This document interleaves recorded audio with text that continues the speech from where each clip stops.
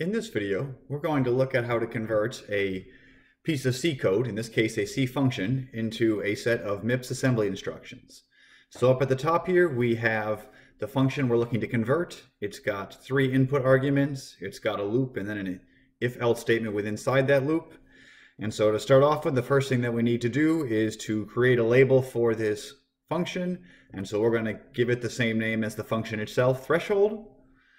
And then we're basically going to work through this function mostly line by line and start putting in the code in MIPS that's necessary to implement the different pieces.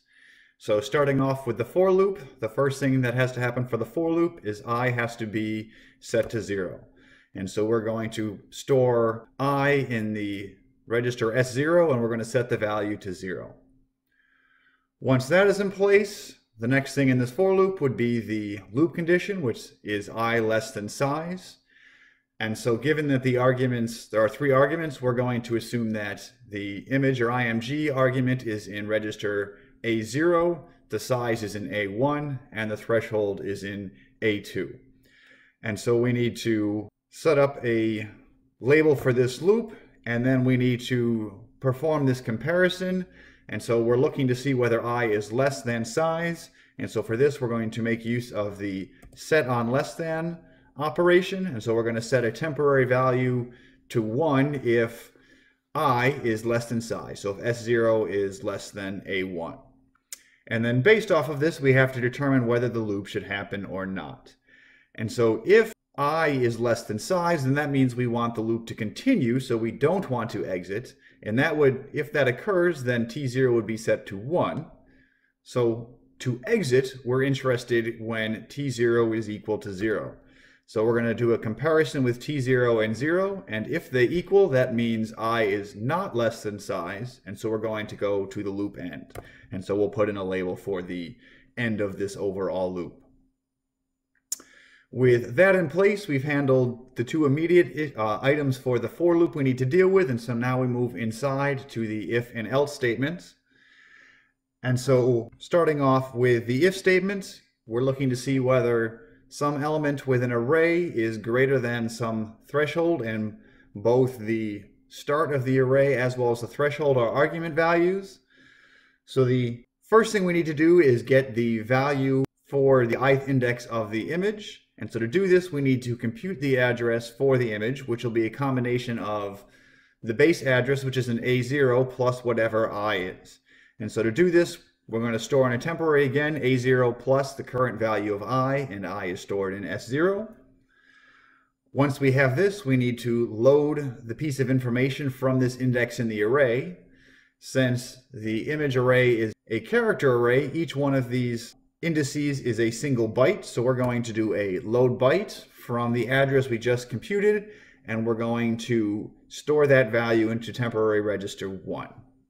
And so we now have the value of image I, and we now need to compare it to the threshold. And so in this comparison, we're interested in whether IMG I is greater than the threshold.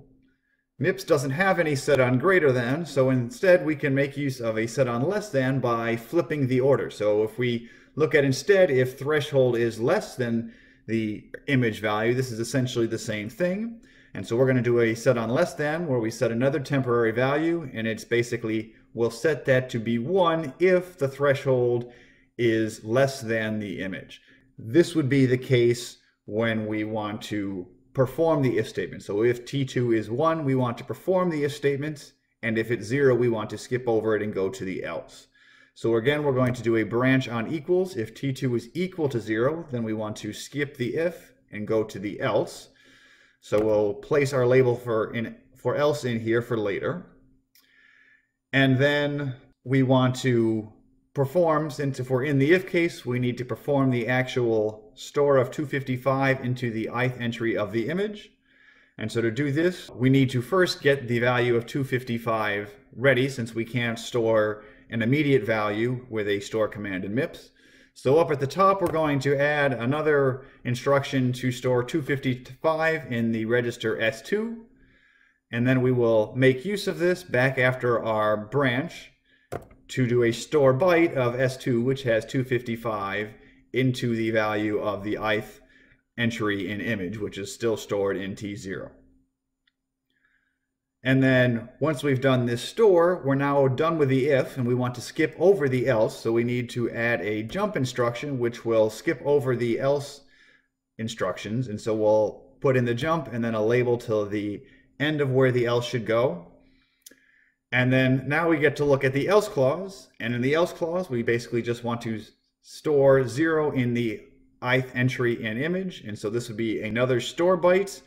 But in this case, we'll be storing 0 into that entry. And so we'd have a store byte writing to the same address.